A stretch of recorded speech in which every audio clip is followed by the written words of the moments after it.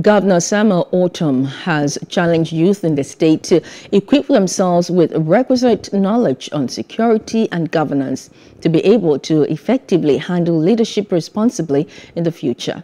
Our correspondent in Makurdi, Francis Ter, filed in this report presented from our studio.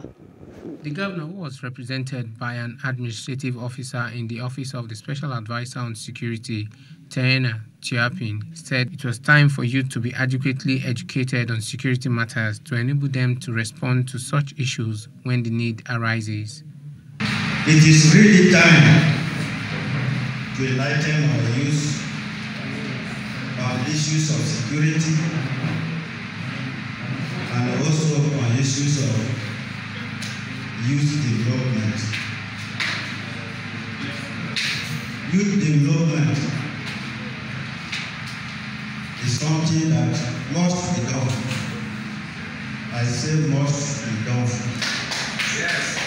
Because you are leaders of tomorrow. Commissioner for Youth and Sports Development, Barrister Taima Ngoa, represented by the Director of Youth Development, Michael Omanga, said the program provides an opportunity for youth to brainstorm and make contributions to national development.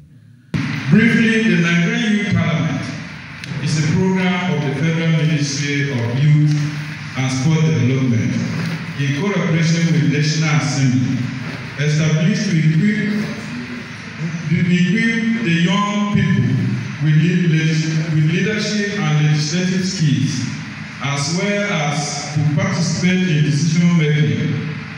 In his remarks, Speaker of the State House of Assembly and PDP consensus candidate, Honorable Titus Uba, represented by the Speaker, Benue State Youth Parliament, Rachel Tiona, disclosed that the House of Assembly has taken steps in the interest of youth in the state. I want to say well done and kudos on organizing this Samuel Ortom and inviting us to deliberate.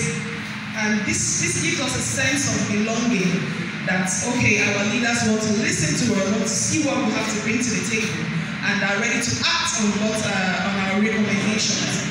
So I want to also appreciate the office of the Speaker, House of Representatives, and also the office of the Minister of Youth and Sports, Mr. Sunday.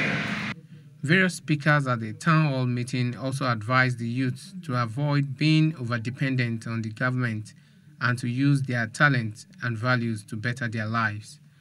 Please do subscribe to our YouTube channel and don't forget to hit the notification button so you get notified about fresh news updates.